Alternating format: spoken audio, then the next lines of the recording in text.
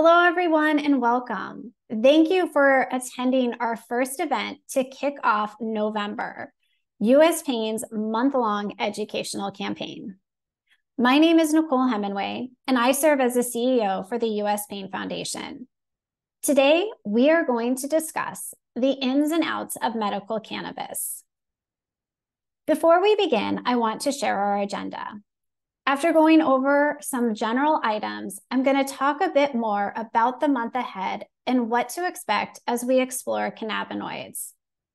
Then I have the pleasure of introducing our amazing panelists before we close with a Q&A.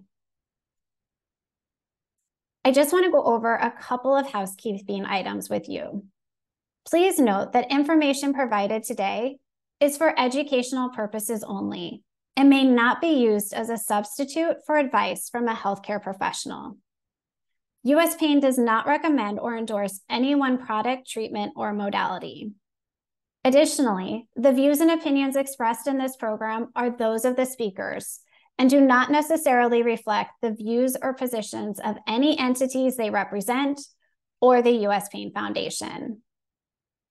Like I shared earlier, we will be taking questions. So please type in your questions using the Q&A icon at the bottom of your screen. All of our webinars are recorded, so you will be able to find this at a later date and watch. Just keep checking our website for more information on where to find the recording. As I shared, today's discussion will focus on cannabinoids, specifically medical cannabis. And with that in mind, I want to reiterate what I shared earlier. This information is for educational purposes only and may not be used as a substitute for advice from a healthcare professional.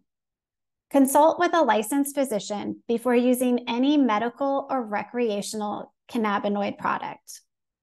Please be advised that use and possession of certain cannabinoid products are prohibited under federal law. Medical cannabis and marijuana products and recreational cannabis and marijuana products may be legal in some states, and although federal enforcement may not be applied consistently at the present time, this is always subject to change.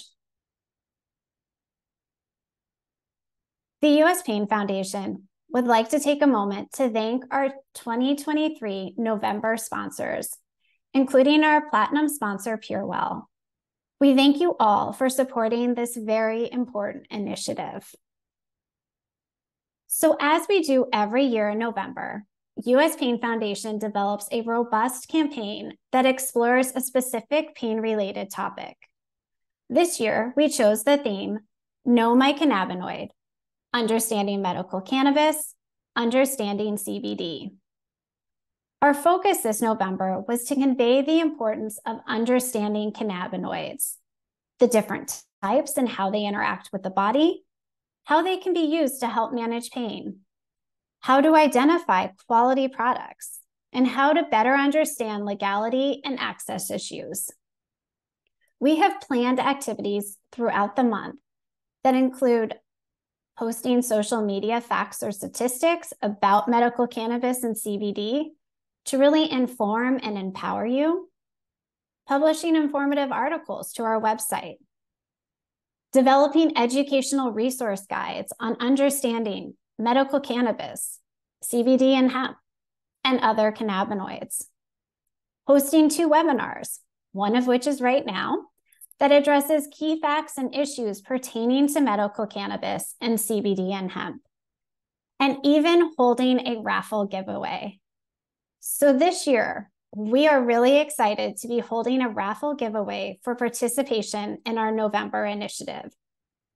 To enter the drawing to win cool US Pain swag, as well as the opportunity for a complimentary sample directly from one of our sponsors, individuals must register and attend one of our 2 educational webinars, reshare 2 social media Know My Cannabinoid facts, reshare either a cannabinoid educational guide or a November article on social media.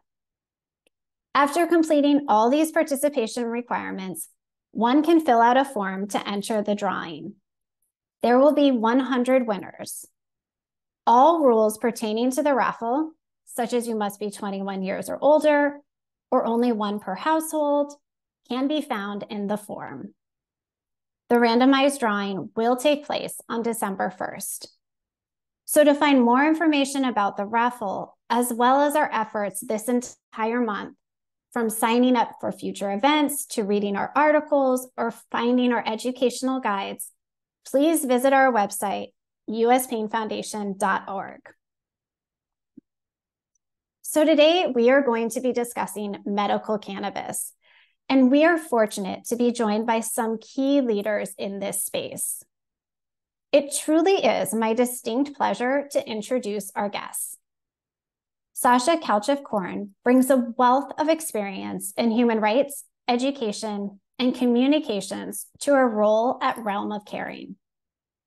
Long interested in the intersection between cannabis legalization and human rights, both here and abroad, Sasha is passionate about connecting individuals to effective plant-based methodologies for medicine and care.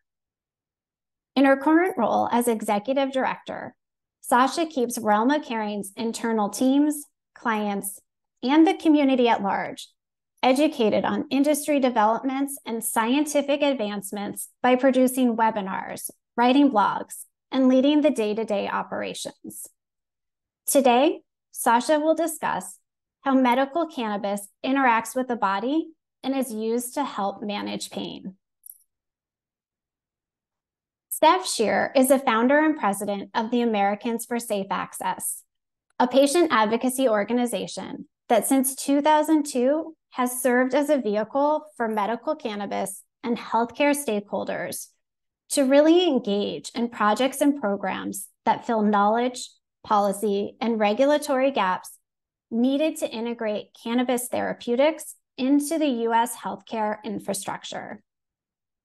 Steph has trained over 100,000 individuals across the country on civic engagement, building a powerful grassroots movement for medical cannabis.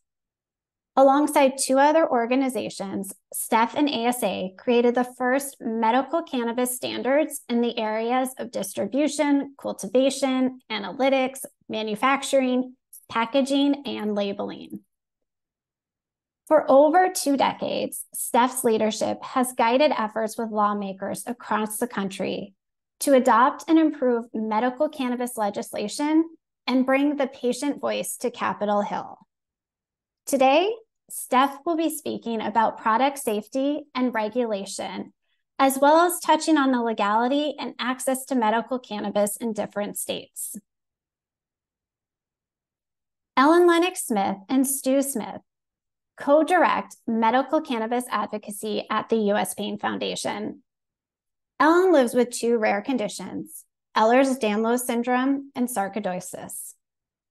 Married to Stu for 50 years, he has been her care partner, and she has been his as he manages Parkinson's disease. Together, they raise awareness surrounding invisible pain and the impact medical cannabis can have on the lives of others. They speak with pain advocates about ways to effectively speak before lawmakers, medical students, and even healthcare professionals about medical cannabis and the need for all individuals to have access to it. In addition to being active in advocacy efforts aimed at protecting the rights of individuals using medical cannabis as medicine, they are also licensed caregiver growers for other people living with chronic pain in their home state of Rhode Island. Today, Ellen and Stu will discuss the direct impact medical cannabis has had on their lives, as well as how they got involved in advocacy efforts and the passion that advocating about access issues around medical cannabis has on their lives. So welcome each and every one of you. We are so happy and honored to have you here with us today. With that, Sasha, I will turn it over to you. Okay, yes. So my name is Sasha Kalcheff-Korn, Executive Director at Realm of Caring Foundation, as Nicole stated. And so today we're going to be talking about medical marijuana and what that really is. So the cannabis sativa plant, it has more than 550 chemical compounds and over 100 identified phytocannabinoids. The two major cannabinoids of the cannabis plant are cannabidiol, or CBD, and then the focus of my discussion today, which is delta-9 tetrahydrocannabinol, or THC, more commonly known. Despite many of the discovered cannabinoids identified having potential medicinal benefits, when speaking about medicinal cannabis, one is most likely referring to cannabis varieties with high amounts of THC. So after understanding a little bit more about how THC interacts with our body, we'll take a closer look at the potential medicinal value based in available research, and then deepen our understanding of cannabis strains for identifying what may be of benefit to each of us individually. So THC, again, and this is referring to delta-9 THC, was first discovered and isolated in 1964 as one of the two most abundant chemical compounds in the cannabis plant. THC is psychotropic in that it may have intoxicating effects at certain amounts. However, when taken therapeutically, it also might have great benefit to our health and well-being. Over time, it was learned how THC interacts with different receptor sites throughout our body and brain, and eventually the endocannabinoid system was discovered, as well as two cannabinoid receptor sites, which are CB1 and CB2. And then endogenous cannabinoids, or endocannabinoids, which are created by our body to interact with the receptors. So the ECS, the endocannabinoid system, has been opened up really a new era for cannabinoid research, including evaluations on various therapeutic uses. Our ECS is known as the largest neurotransmitter system in our bodies. And selective cannabinoid receptors have shown considerable efficiency in a variety of neuropathic pain preclinical models, while increasing amounts of evidence derived from clinical studies. And this has confirmed the potential of the ECS in providing benefits for patients with chronic pain and chronic inflammatory diseases. Preclinical studies have shown that cannabinoid receptor agonists block pain in various acute and chronic pain models, and that inflammation is reduced. Interactions between the ECS and pain occur at several levels. Just some of the ways it interacts includes neural system involvement of neuropathic and inflammatory pain, psychological interaction with the pain experience, and the expression of cannabinoid receptors, enzymes, and ligands. Neural and non-neural cells in injured tissues produce endocannabinoids as well. So these endocannabinoids modulate neural conduction of pain signals by mitigating sensitization and inflammation through the activation of cannabinoid receptors. CB1 receptors modulate neurotransmitter release in the brain and spinal cord, and are also present in the nociceptive and non-nociceptive sensory neurons. Few CB2 receptors are located in the brain, spinal cord, and dorsal root ganglion, but they will increase in response to peripheral nerve damage. Endocannabinoids, anandamide, or AEA, and 2-AG are those that are produced in those injured tissues through distinct biochemical pathways to suppress that sensitization and inflammation through activating the cannabinoid receptors. AEA mobilizes in response to inflammation and nerve injury, and then modulates the nociceptive signals by activating our local receptors. 2-AG plays a prominent role in the descending modulation of pain during acute stress. So understanding this function of endocannabinoids, meaning, again, the cannabinoids that our body are naturally producing, this helps us to explain the efficacy of exogenous cannabinoids, so the ones that come from plants, such as THC. THC interacts much in the same way that our endocannabinoids interact with our cannabinoid receptors. And the biologically hypothesized rationale for administering cannabinoids is whole body exposure to turn on pain inhibition. There are multiple randomized clinical trials, and we'll talk a little bit about those in a minute, that show cannabis as an effective pharmacotherapy for pain, and that data from clinical trials on synthetic and plant-derived cannabis-based medicines have suggested that they are a promising approach for the management of chronic neuropathic pain of different origins. It's also hypothesized that cannabis reduces the alterations in cognitive and autonomic processing that are present in chronic pain states.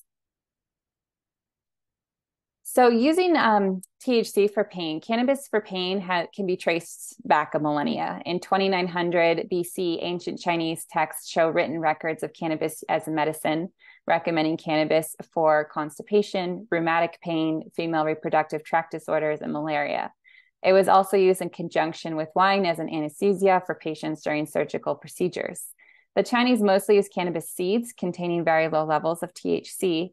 And then from there, spread of varying preparations and potencies across and to India. However, it wasn't until the early 19th century that cannabis started to be explored in Western medicine.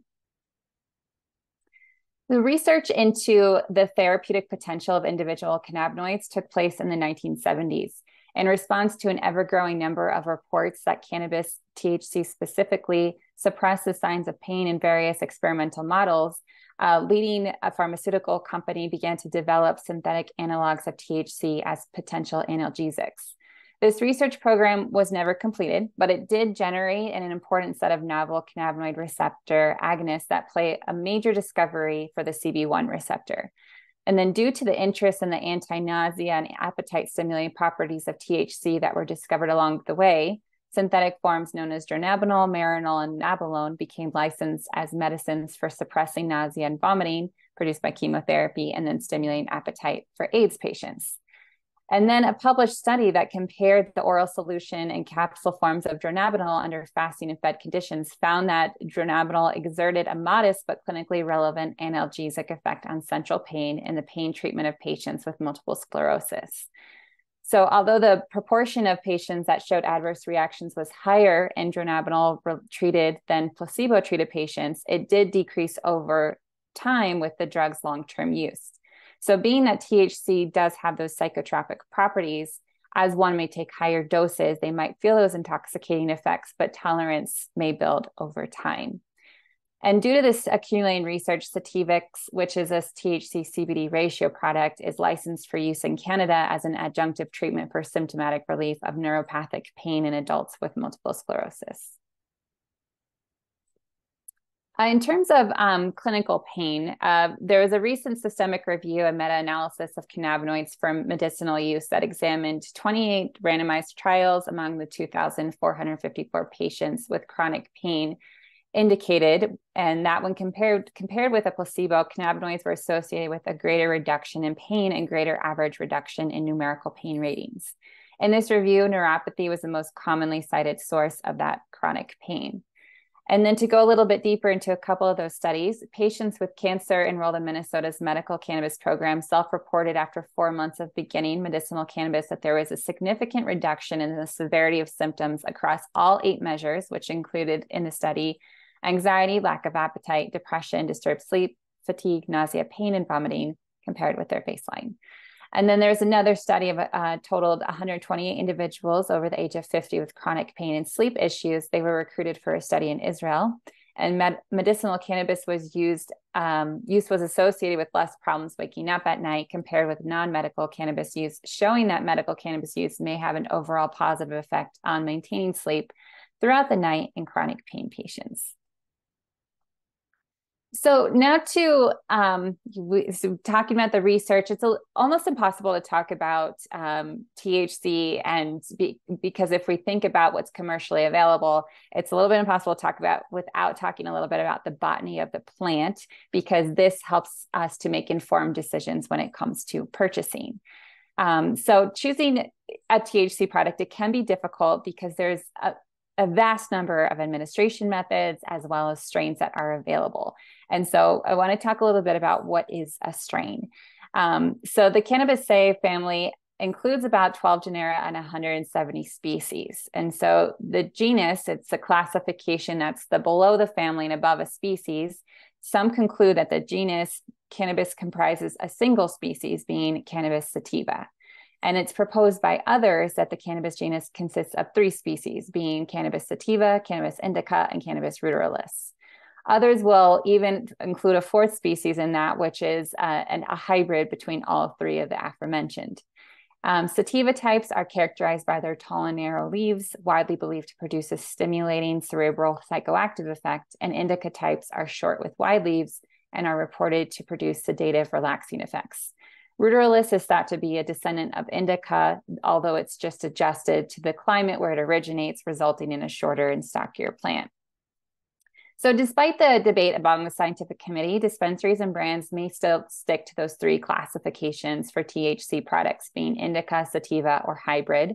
Hybrid meaning a combination of the sativa and the indica, combining those two effects. So this is technically only speaking to the genetic structure versus the effect of the plant. But once we start taking a deeper look at the chemical profile, then we get to understand the strain more clearly. So when talking about terpenes, there are an infinite number of strains out there, but if we want to look beyond the indica, sativa, hybrid classifications, and then look at the mixture of cannabinoids and terpenes, they give us more insight to what effect might be produced. So terpenes are compounds produced by plants such as fruits, trees, herbs, and a variety of other species that are responsible for determining their distinct scents. Terpenes are so abundant in nature that they actually form the largest group of plant chemicals. Plants use terpenes as a defense mechanism.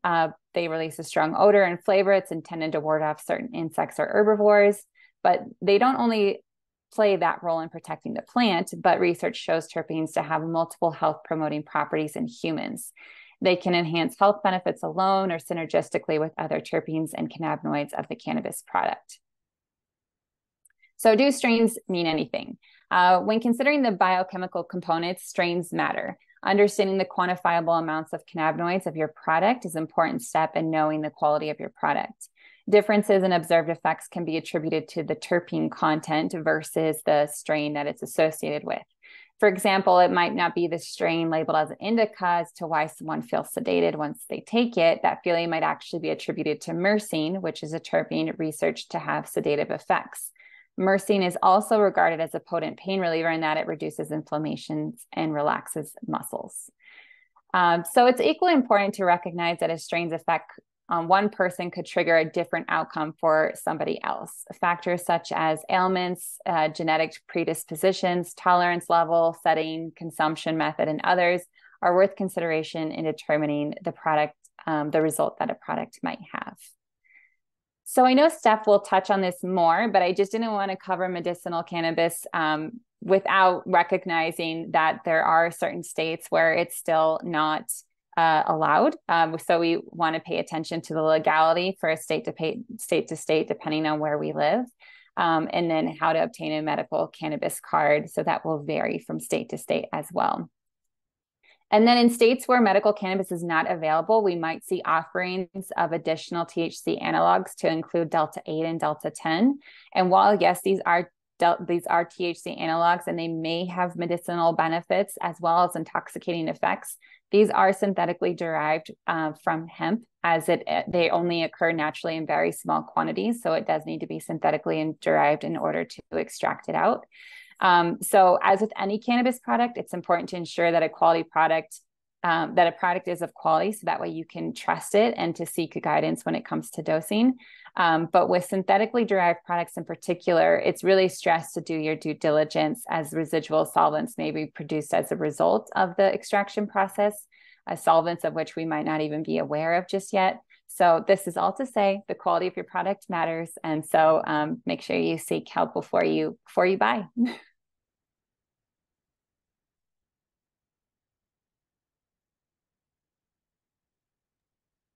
Thank you so much, Sasha, for all that information. We are definitely getting in a lot of questions. Just so you know, we will be answering them at the end. So please, if you continue to have more questions, put them into the Q&A. And now I am going to turn it over to Steph. Thank you so much. And thank you for putting this on. I know this can be a lot of information for people. So I'm grateful for organizations like the U.S. Pain Foundation. I just want to say hi to all my fellow pain patients, people living with pain. I'm going to introduce yet another controversial medication to you that has stigma and is not always easy to find. So a lot of the work that we do is to try to remove that stigma and to move cannabis into a framework that makes it more accessible so that you're not having to learn street language and and identify, but we'll talk a little bit about that. So thank you, Nicole, for putting this on. Let me just get this.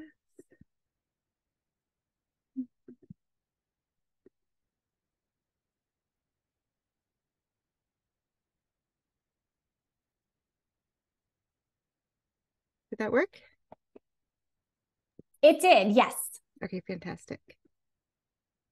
Just as you mentioned, I'm with an organization called Americans for Safe Access.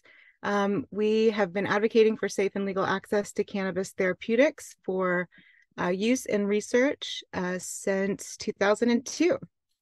And when we talk about advocacy, what we're doing is we're working towards the creation of a world where patients only have to think about their medication in their healthcare journey. So not when making basic life decisions. So as Sasha mentioned, there's a patchwork of state laws, and so that impacts, for cannabis patients, where they can live, where they can work.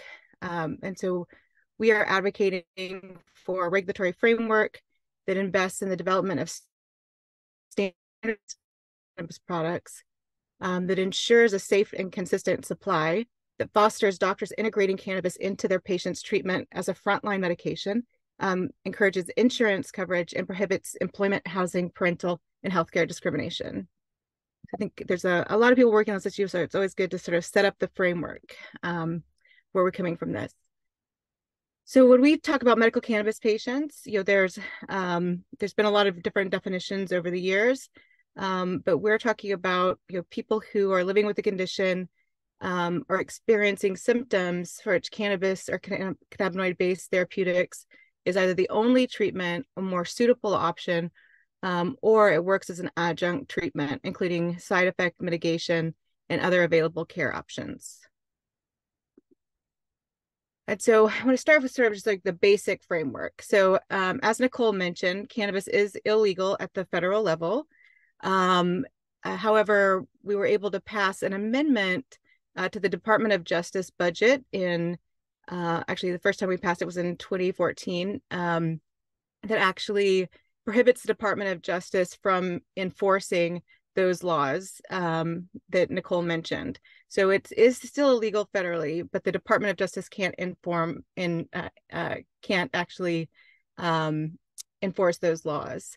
And then we also, in 2018, a amendment was added to the 2018 Farm Bill that actually descheduled cannabis products that have less than 0.3% THC, which is part of, I think, what Sasha was talking about, the sort of patchwork of these various products.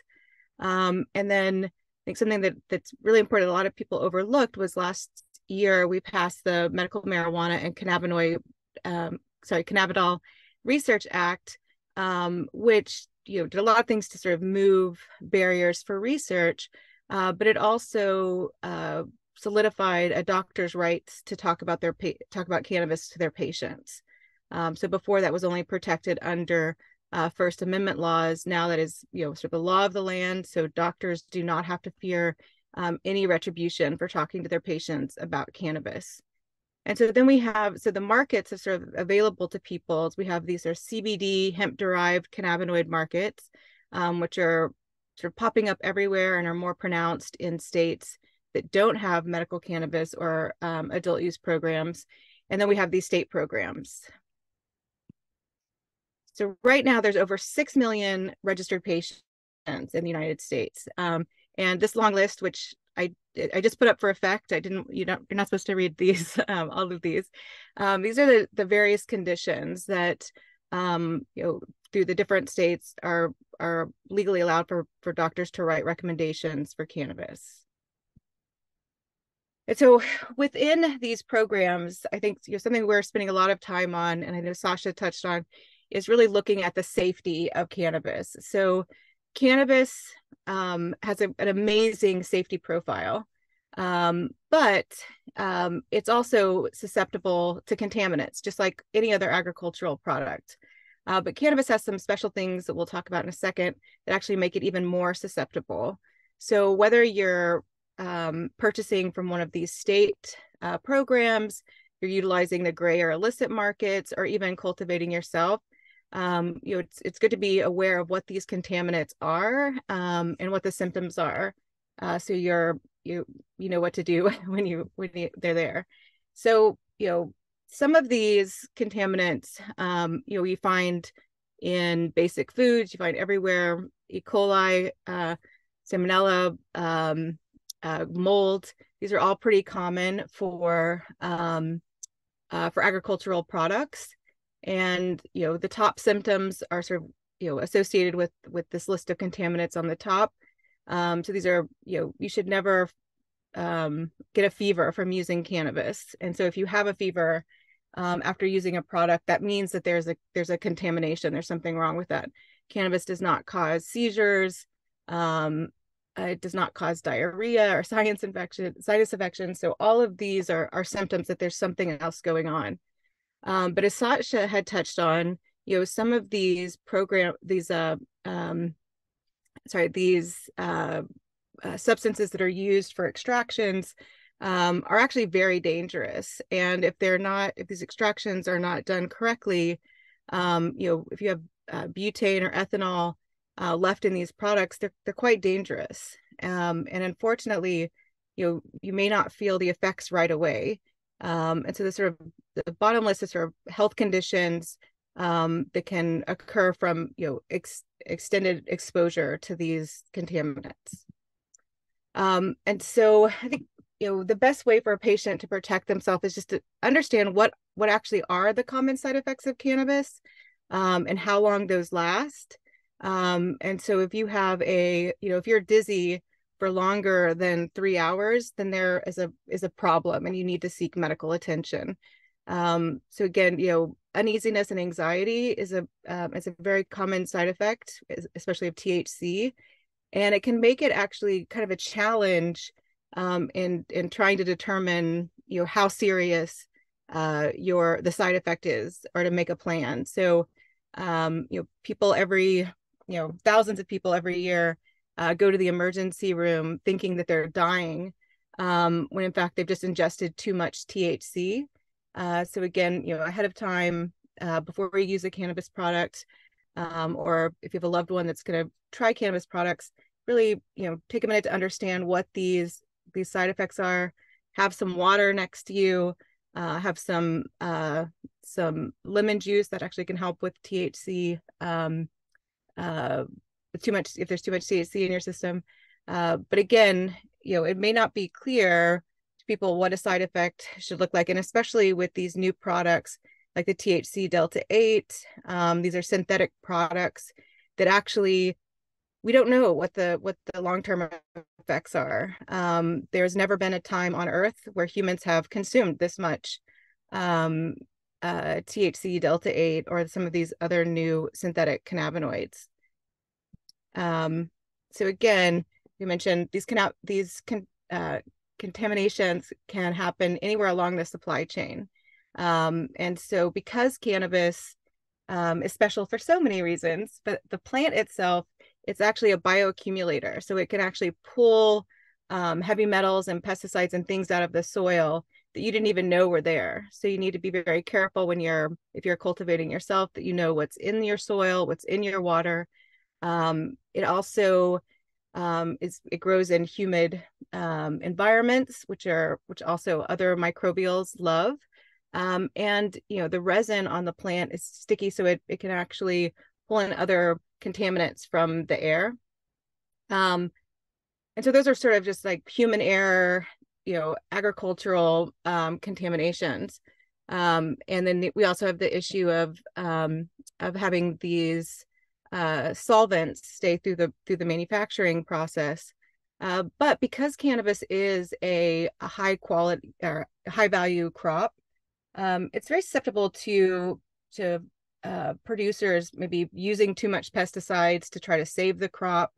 We also have found in labs that additives are added to add weight. A lot of times, terpenes are added to an end product because they've been removed during extraction. And so, food grade terpenes like limonene have not been tested for inhalation. And I think, a few years ago, you may remember the vape crisis where people were adding vitamin E and coconut oil into vaporizers that actually resulted in death. So not all of these side effects are going to be as prominent as what we saw with the vape crisis, but it's something that we need to be looking out for. So again, through the cultivation and sort of processing, this is where pesticides, molds, mildews, fungus, and yeast come in. Heavy metals, I mentioned from the soil, bacteria, viruses, and then also foreign matter. Manufacturing, this is where we have the additives and adulterants and residual solvents. And then storage, so this is sort of where patients come in.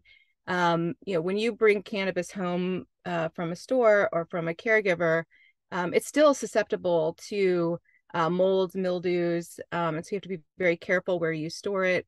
And then also, the vape cartridges, you really need to throw those out after a period of time, because actually heavy metals leak into those products over a period of time. So we have these different markets that we had mentioned. So there's a handful of states that allow home cultivation. And again, I mentioned, you still have to be careful during the cultivation process to make sure that you're not contaminating your own products.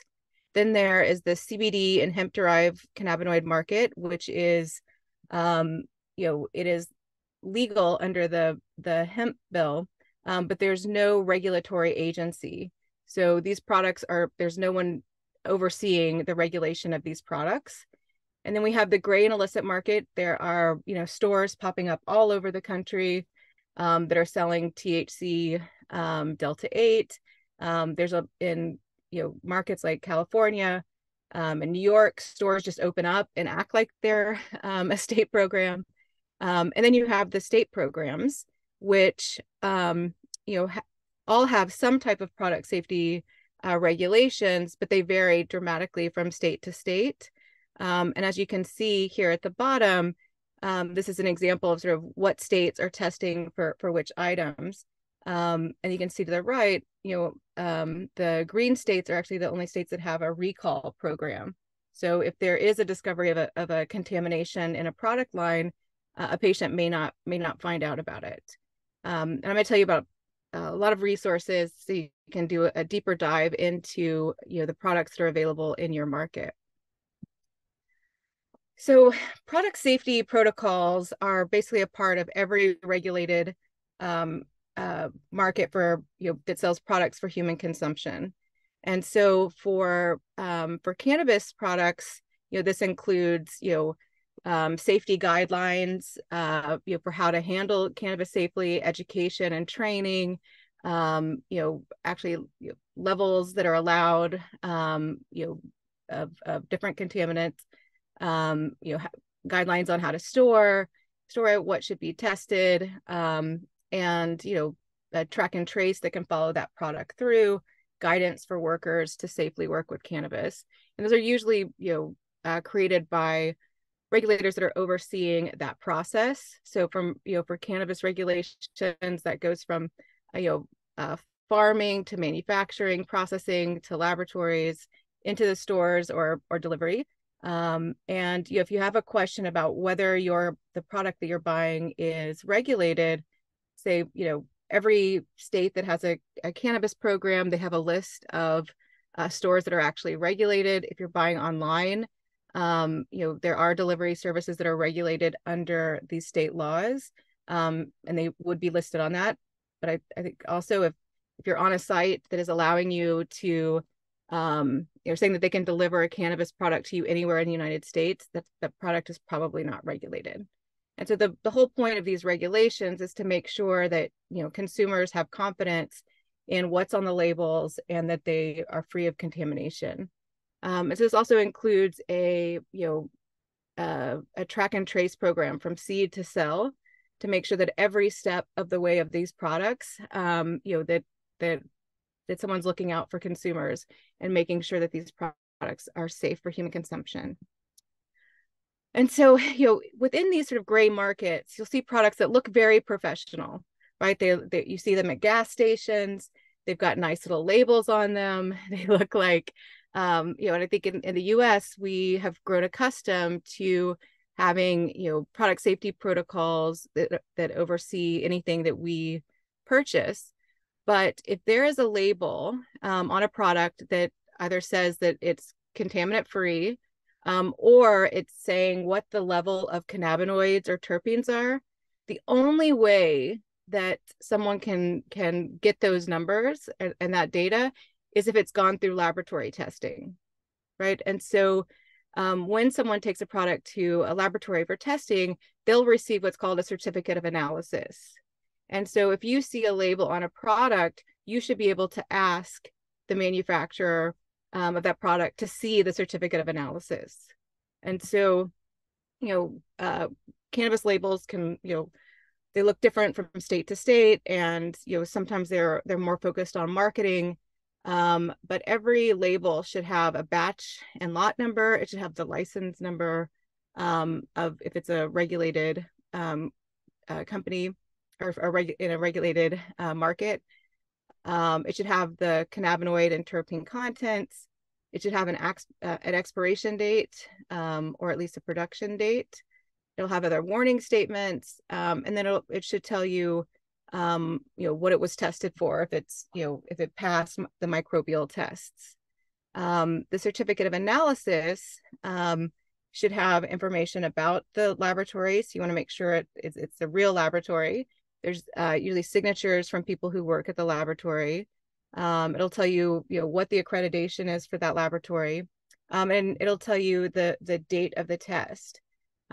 But in order to verify that what is on a label is really what is in that project, the only way that you can know that is to ask for the certificate of analysis.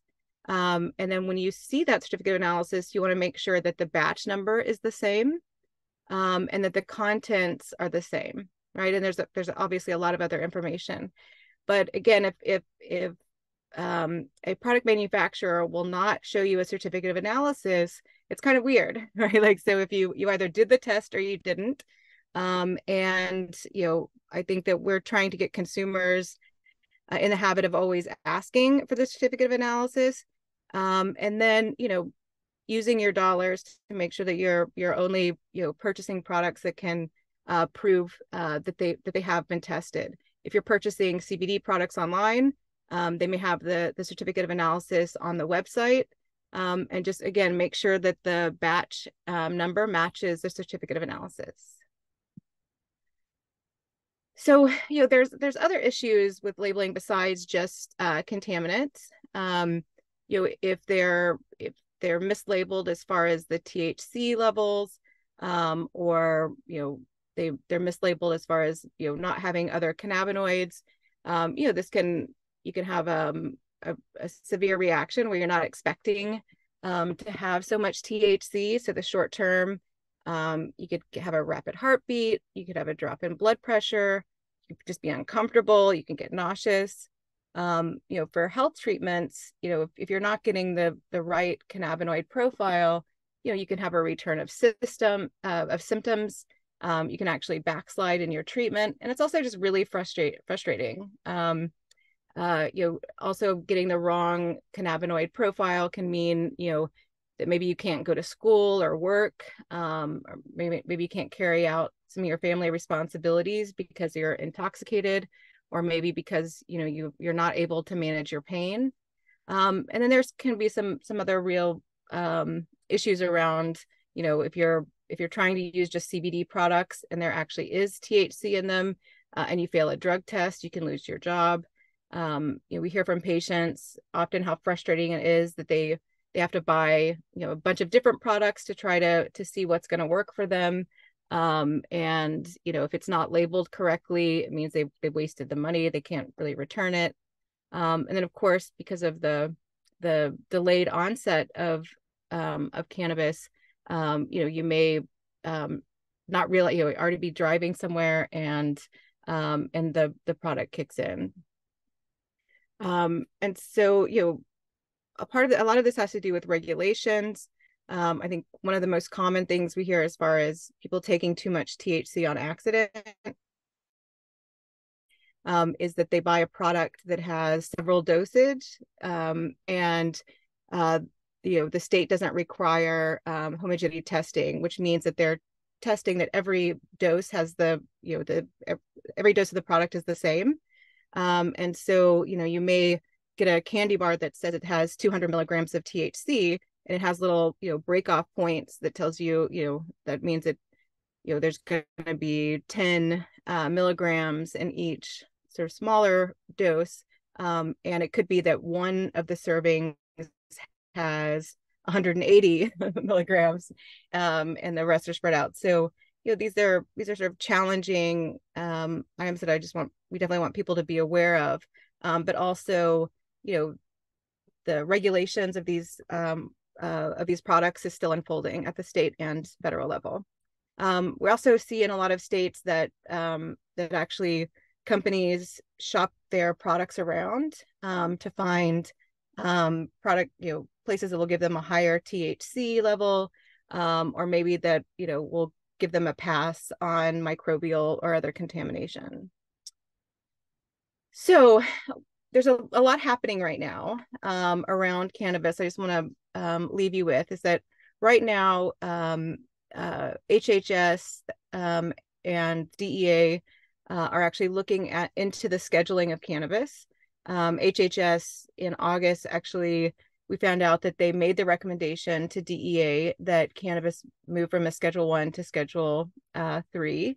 And we're basically just waiting to hear what the DEA and Department of Justice, how they're going to respond. That could happen any day. And what will happen is the DEA will put their recommendation up for the public on the Federal Register. People will have a period of time to comment, and then the Department of Justice will make their final call. The scheduling, the change in schedule for cannabis doesn't mean a lot as far as sort of the day-to-day, but it could have, several long-term impacts. And just as Heather had mentioned, right now there are federal laws around cannabis that aren't being enforced. And I think something that we're looking at is that, right now, because cannabis is a Schedule 1 substance, it's really only regulated by the DEA, right? Because it's prohibited. But as soon as cannabis moves out of Schedule 1, it's actually going to be subject to several other federal regulations. And so, there's sort of this big question of what that's going to look like, because what we found out from the hemp authorization was that when cannabis was descheduled for these hemp products, the expectation was that FDA was going to regulate them. And actually FDA basically said, we can't regulate these products. We can only, focus on, what's on their labels, but we don't have the authority under the Food, Drug, and Cosmetic Act or under the Dietary Supplement Health and Education Act. So if you want more information about this, we have a ton of info about this scheduling process and what it means. This is actually a fact sheet for what happened in 2016. And like I said, there's a lot of unknowns, right? We don't know what the final finding is going to be. We don't know how that's going to be enforced. A lot of the enforcement is going to be sort of up to the executive branch, which, right now that could be good, but we don't know what that could be over years. And, we're also starting to see a lot more activity at HHS and NIH. Actually, in December, we should be seeing a report from them that was required under the Medical Marijuana Cannabinoid Research Expansion Act. It's a report to the health committees about how to approach research and expanding access. And as I mentioned before, as I was flooding information at you about state protocols, we actually put out a report every year, State of the States report, where we grade the states, but and sort of what what's allowed in your states, what the relations are, what to expect, and how to engage to improve those laws. We also issued a report this year called Regulating Patient Health. We did a deep dive into what states are testing for, what those gaps are. And we'll actually be, next week, we're going to be releasing a patient's guide to product safety that's going to have a lot of the information I was just going over about, how to safely navigate the regulatory or unregulated markets. And so, one thing you do is educate yourself, make sure you know as much as possible. And as a cannabis consumer, you're making choices with as much available, knowing. Oh, Steph, I think that you're cutting out right now. You can shop from regular. I'm sorry. Is that better? Yes, we can hear you now. Can you hear me now? Okay. Yes. I think my computer is tired of listening to me. Just kidding. So just, and I'm almost done. So, if you can shop at each state will have a list of the report that we're putting out next week. Will actually have some guides for you to quickly look those up. If you're purchasing online, again, remember to ask for the certificate of analysis. We have a more in-depth look at what's in those certificate of analysis and what what you need for. Oh, you're cutting out again.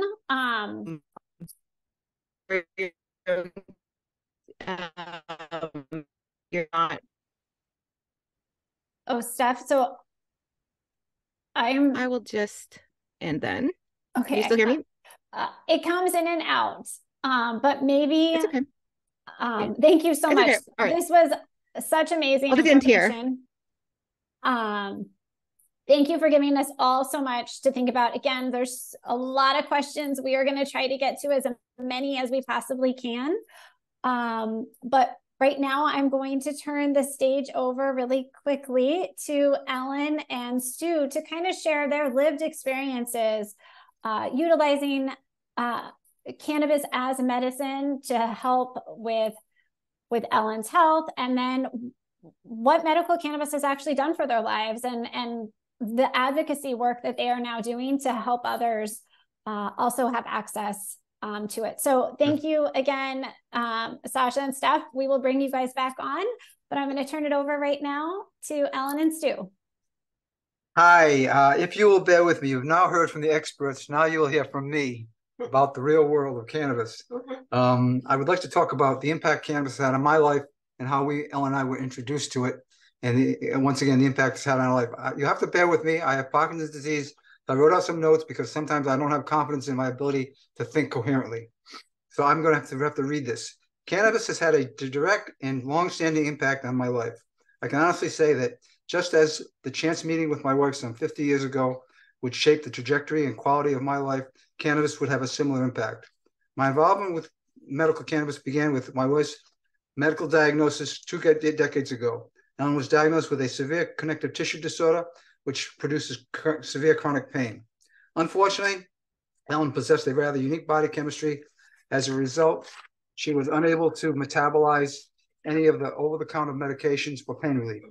This problem resulted in her pain doctor experienced extreme frustration and trying to seek help for her. He suggested that she turn to cannabis. Cannabis is legal in Rhode Island.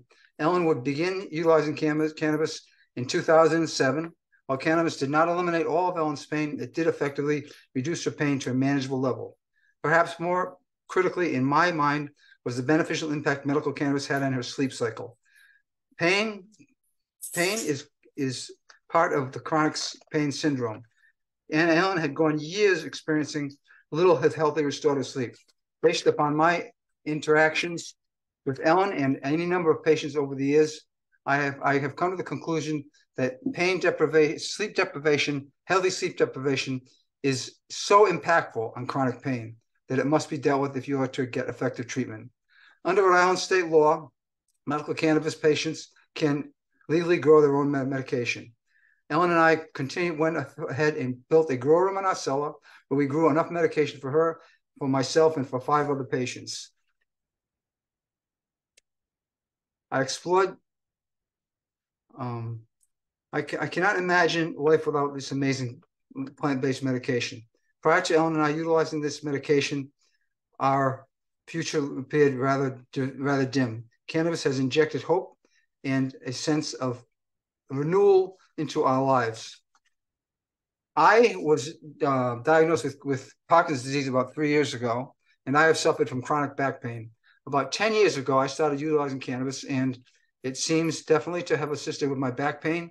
And as far as Parkinson's disease, I spoke with my Parkinson's doctor, and he had no problems with me using it. And I think there needs to be more research done. But I can say that what I have read, which is actually little, but I've seen studies that say that it helps with tremors. I have no tremors. Whether this is my Parkinson's medication or my exercise regimen, I don't know. But I can say this: my life would be totally different without cannabis. Thank you.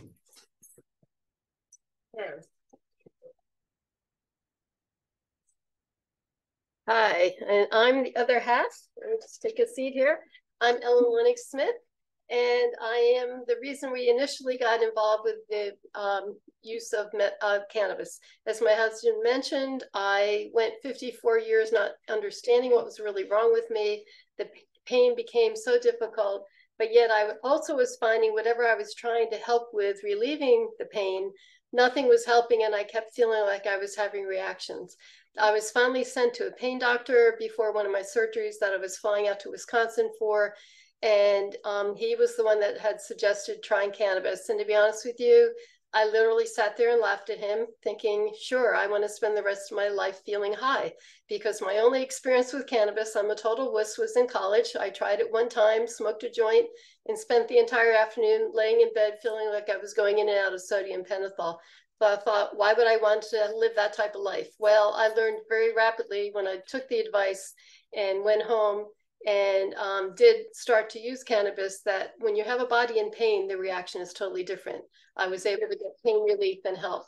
So I did listen to him, even though I was scared. I went home and found out when I called the pulmonologist with the sarcoidosis that smoking would be fatal, that the only way I could take it was to consider ingesting.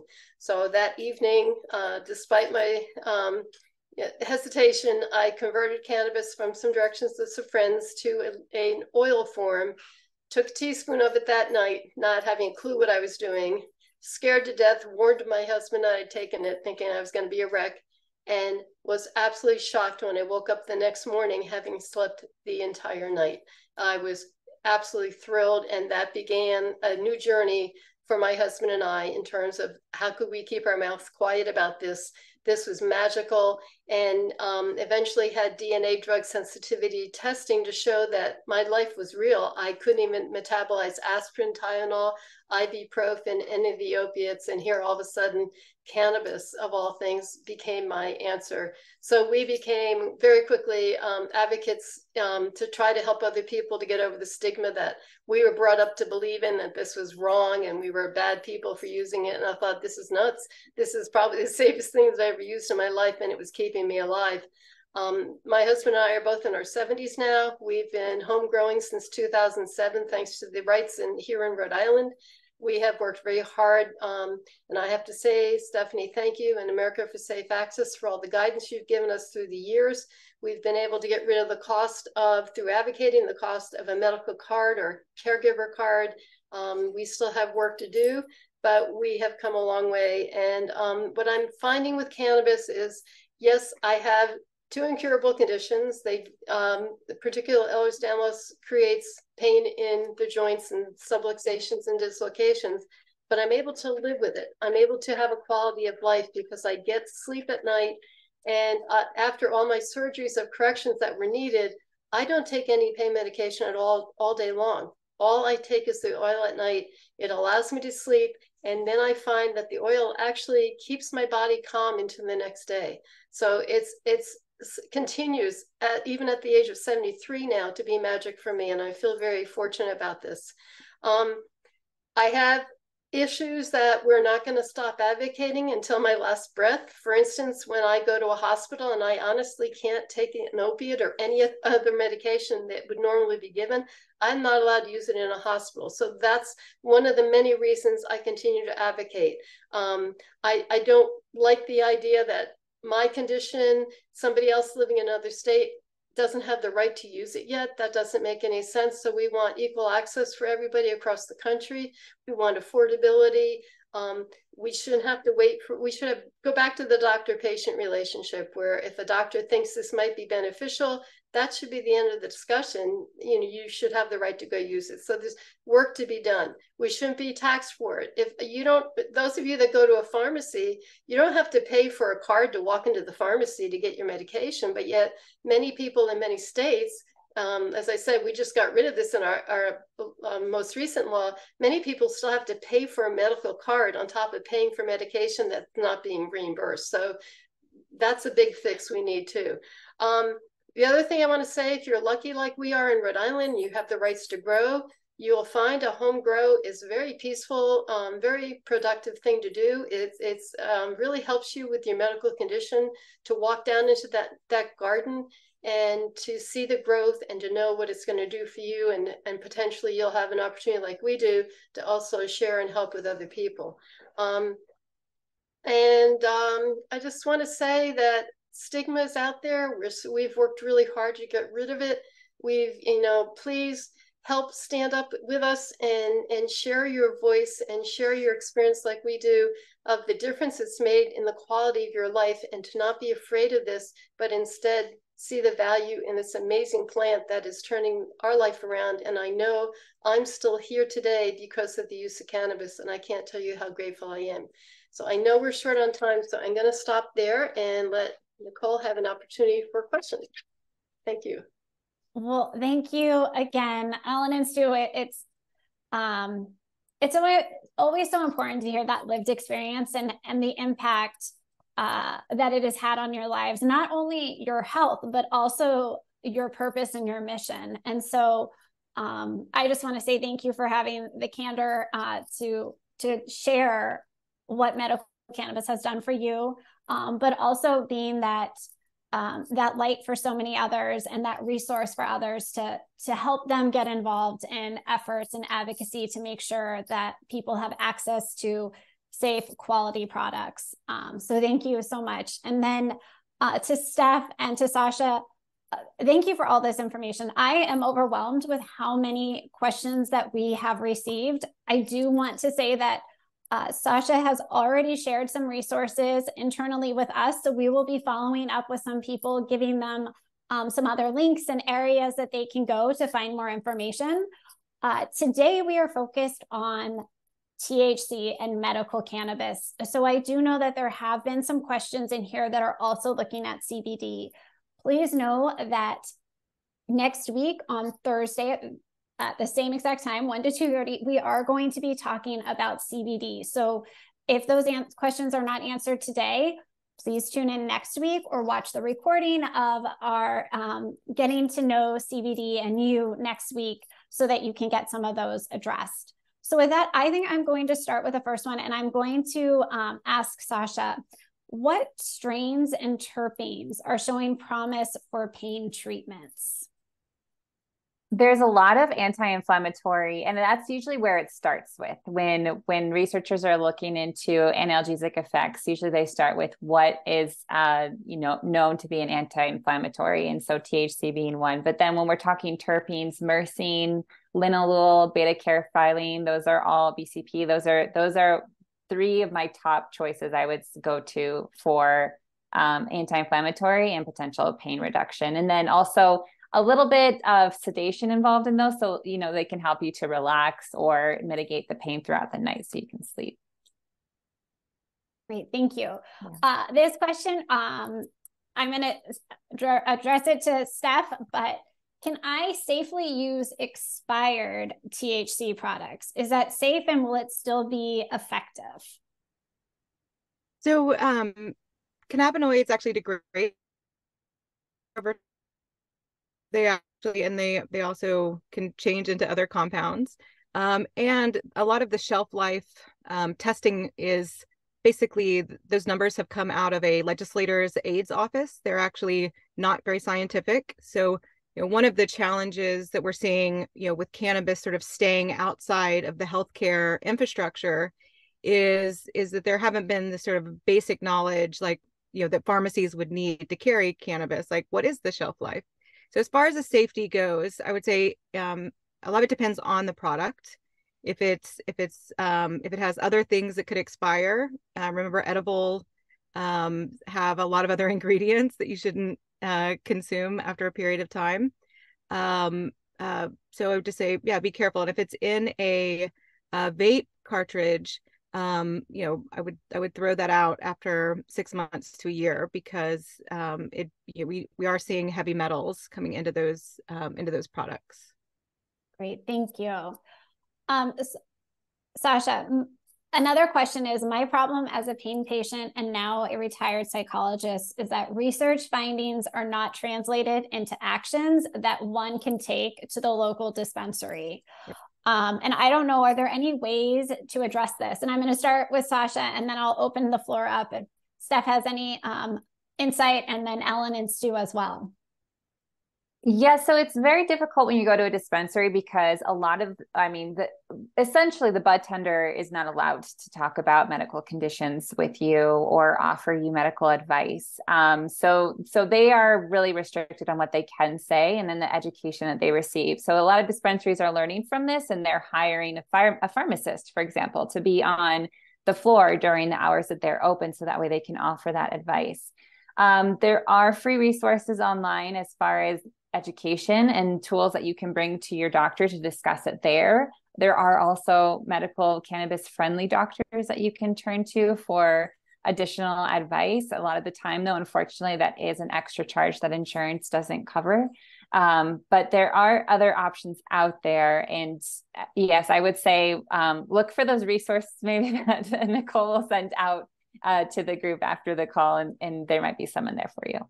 Yeah, I would just add to that say that, this is a major challenge, right? Is that there's not a standardization in terminology.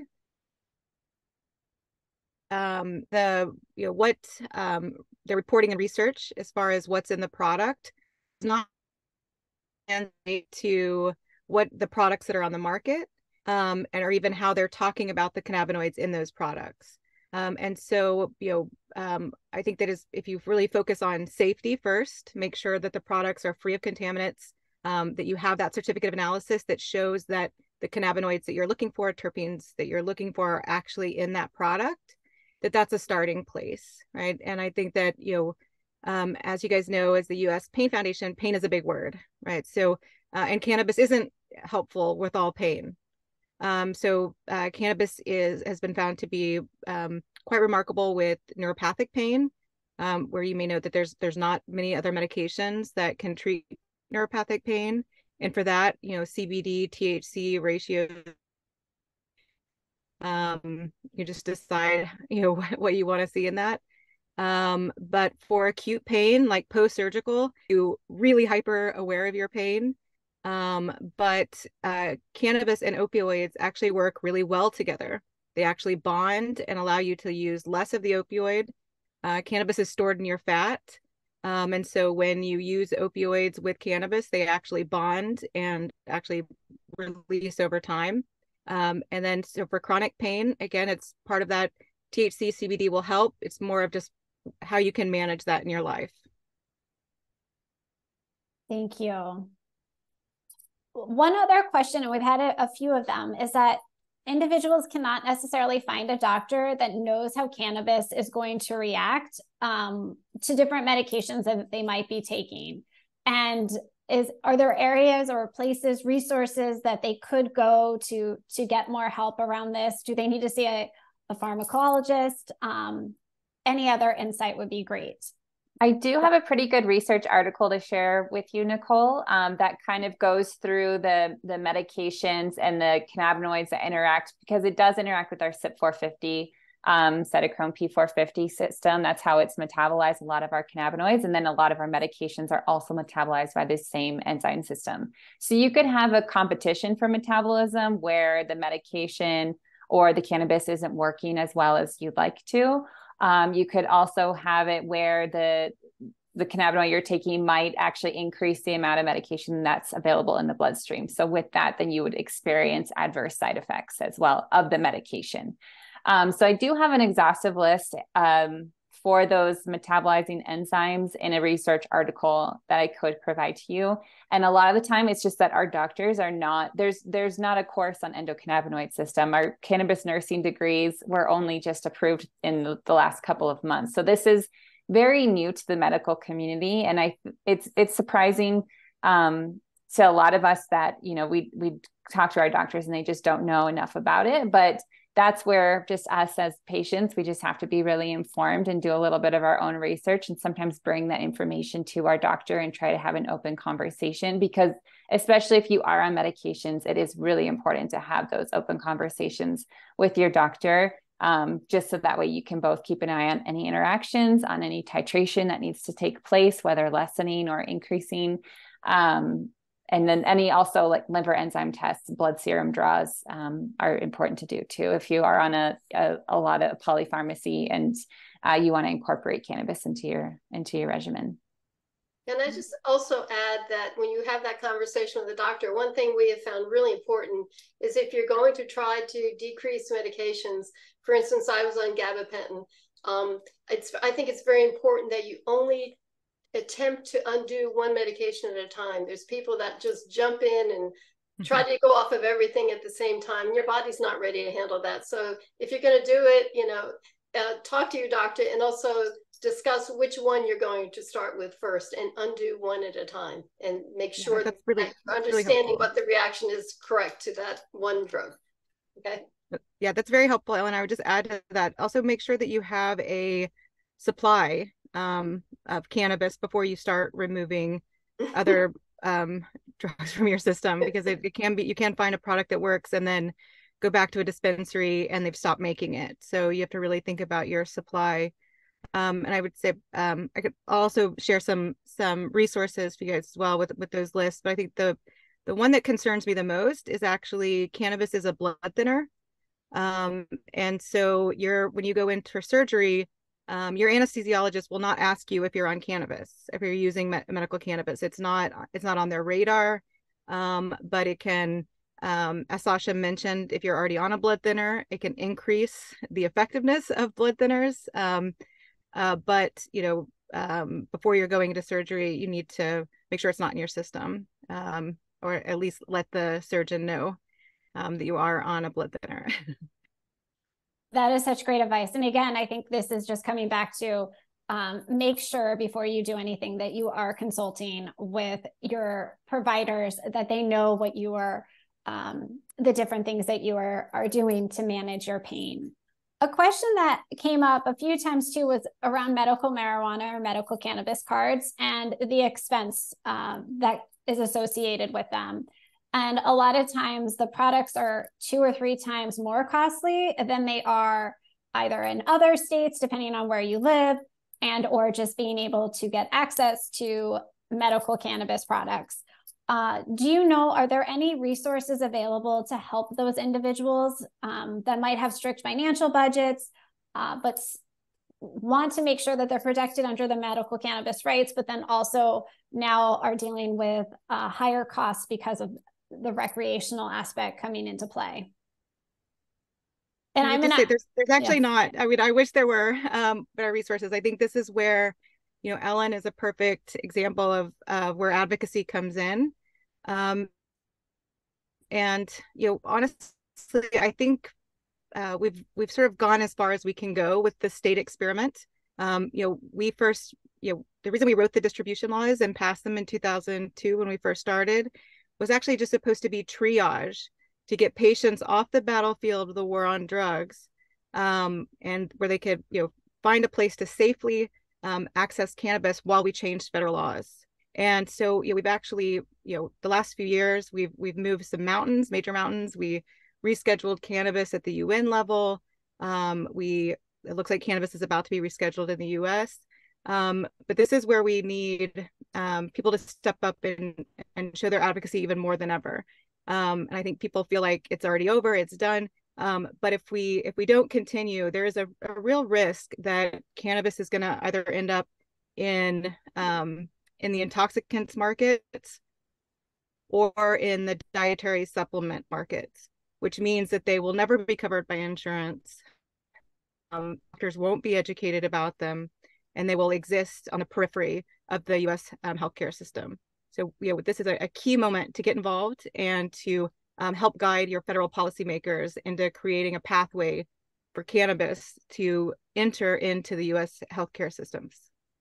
And I add to that also that you will find within various states that some dispensaries do have programs available. And, privately approach somebody, tell them your financial circumstance, and ask them if they have any program that would help reduce the cost for you. I know here in Rhode Island, we do have that. Also, if you can find a caregiver, if that's allowed within your state, we have many times literally handed medication to patients that just can't afford it. And you'll find caregivers have a heart and will want to help you or bring the price way down. So those are things to think about. That, and also one thing I can say about full recreation coming into our state is they kind of made a little bit of mistake and ended up allowing everybody to grow. And you can grow plants outside. If you could grow a plant outside for yourself, you could get enough medication probably for your year. So that would be another way to bring the cost down. But, talk to somebody who has done that outside or grown inside, get recommendations and information to understand what you're doing. But that all those items could help to bring the cost down. But it is a serious problem, as Steph said, which is, we're not going to give up this battle to make this affordable for everybody. Thanks. Some good information. Sasha, a few people had asked, when you were talking about the strains and the terpenes you mentioned, could you repeat them a little bit one more time? And then are they more prominent in indica versus sativa? So it does depend too on just it being a monoterpene versus a sesquiterpene. So monoterpenes are very light and they'll evaporate pretty quickly once the plant medium is cut. So linalool is one of those that I mentioned, which is related to lavender. And so that's one that might evaporate quickly. What you might find with cannabis brands a lot of the time is that they might, during the extraction process or the bottling process, put those terpenes back in so that way they can achieve that desired effect. If it's not flour, of course, or if it's a gummy. So they might be putting other supplements. So that's also something to be aware of that a lot of companies are doing now that might provide added benefit and work synergistically with the cannabinoids to provide that desired response or outcome. And so linalool, myrcene is also found in hops, basil leaves, and then BCP. So that's also beta-carotene. So that's also found in black pepper. So even when Steph was talking about, what to do if you have too much and having lemon and water nearby, you could also make a lemon pepper water because BCP can negate some of the head high, the intoxicating effects of THC. Thank you. So I know we're getting close on time. The questions keep coming in. Thank you so much. I'm going to try to get to at least 5 more. One is, I am a certified health and wellness coach. What can I do to both support my clients in their pain management, but also engage the state legislature regarding medical cannabis? The second part was that, is there any trainings or certifications available in regard to medical cannabis dispensing?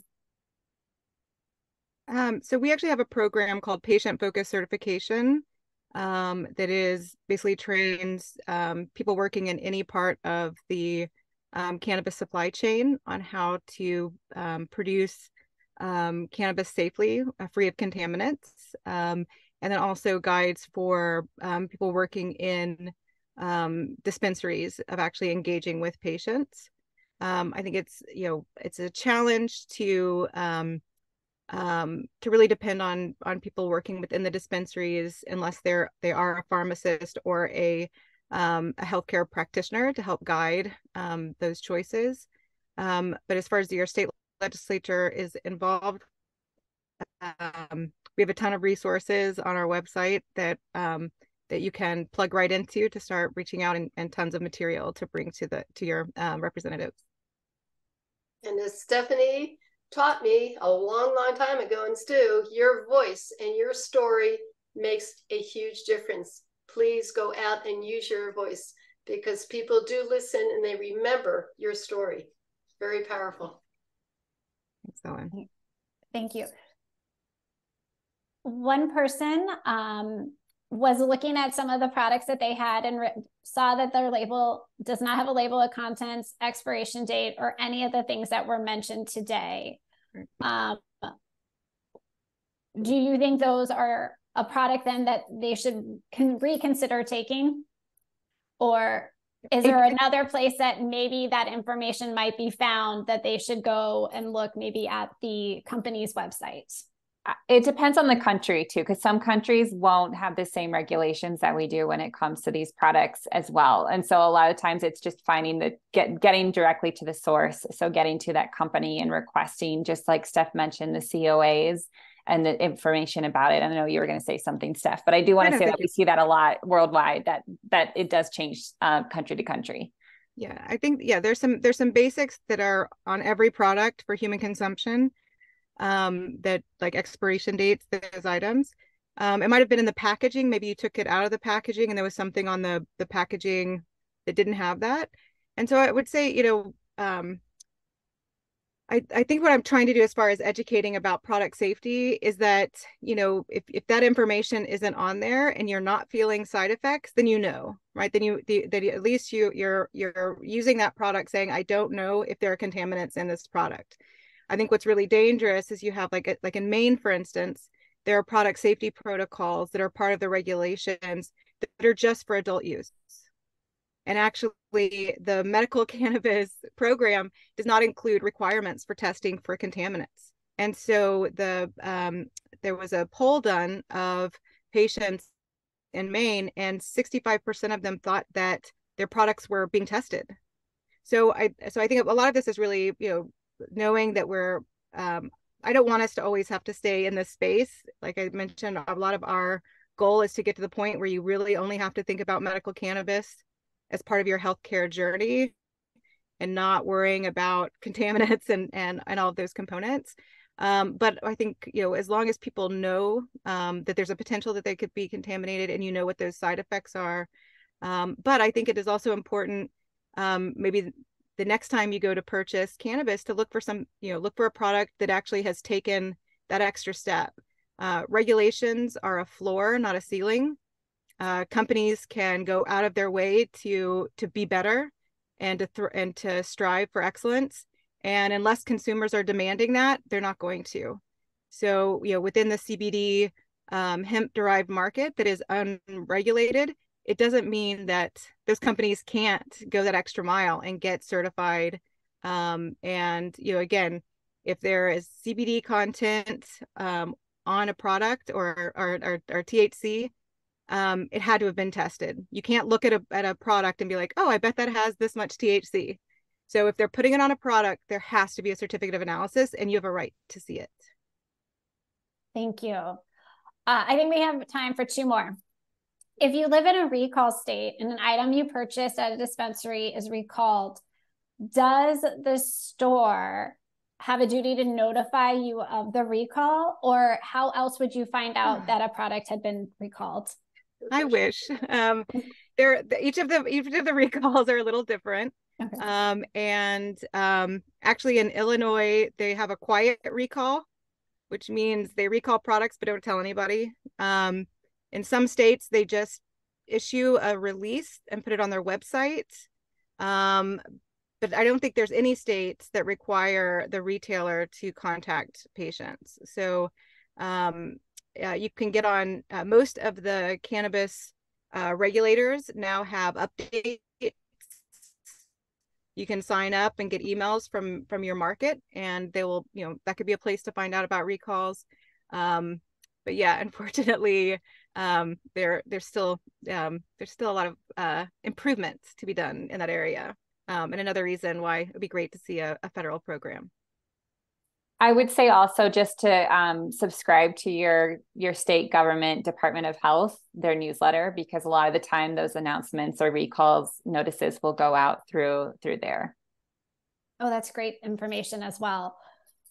The last one, and we're getting many different questions around this, is what research is being done on cannabinoids in different types of disease states. So for example, migraine and headache diseases or cognitive dysfunction, pelvic pain, neuropathic pain. Is there a go-to place where individuals can come to find out what research is being done currently?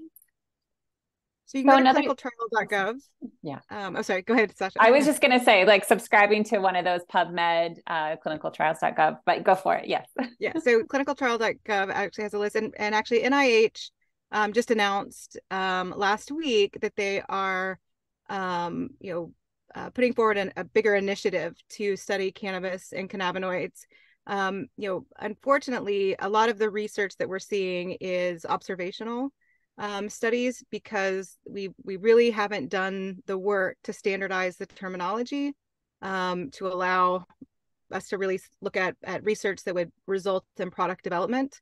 And there's a whole list of reasons why that is a challenge. One is that, pharmaceutical companies are not going to step in and do this. These products they start at a generic level, so they're not going to make the profits they're used to. And there just currently isn't a pathway within the FDA or HHS to allow for products with multiple active ingredients to make it through a clinical trial model. But we can change that. But I would just say for research, clinicaltrial.gov, we have a list of research findings. And just be careful. I would just say one quick thing. There's actually more reviews about cannabis research than there is about actual research. So you'll see like someone, that is not a doctor, that's not a researcher, that is reviewing the available research and making assumptions. That is not science, pseudoscience. And you should really look at that person, if they have a conflict of interest or why they're doing that review. That's great. Sasha, did you have one thing? Yes. Yeah, just one additional thing. So the observational research too. So that's one thing that Realm of Caring takes part in that we started 7 years ago at Johns Hopkins in collaboration with their cannabis science laboratory. It is important for paving the way for the clinical trial, so that way you can state the case with a retrospective study. So we are currently looking at over 100 listed healthcare conditions. And so that's what we're publishing on. So that way we can legitimize the therapy across different conditions. But you have to state the case for specific ailments and use cases before you can get to that clinical step. So that's also why you might not see it for very, nuanced or very specific niche conditions or something that you might be suffering with, that just not enough people have also been suffering and looking towards cannabis for a solution. So, but we're getting there, just like Steph says, we're all working on it. Well, thank you all so much. I want to end first. I know people are asking, where are we going to be finding all of this information about all the different resources and links? We will have them shared on our November webpage so that you can easily find them after this webinar with the recording later on. To close out though, just a huge heartfelt thanks to our presenters today, Sasha Kalcheff-Korn, Steph Sherer, and Ellen Lenox-Smith and Stu Smith. We really do appreciate you not only breaking down medical cannabis education, but also really your passion and conviction and the importance of sharing lived experiences to impact policies so that others may have the ability to access medical cannabis as medicine as well. Again, as I shared earlier, US Pain does not recommend or endorse any product, treatment, or modality, but rather we want to share information for educational purposes to empower you with more tools and resources to discuss with your own healthcare team. Thank you for joining us today. We hope you will continue to stay engaged throughout this month as we get to know my cannabinoid.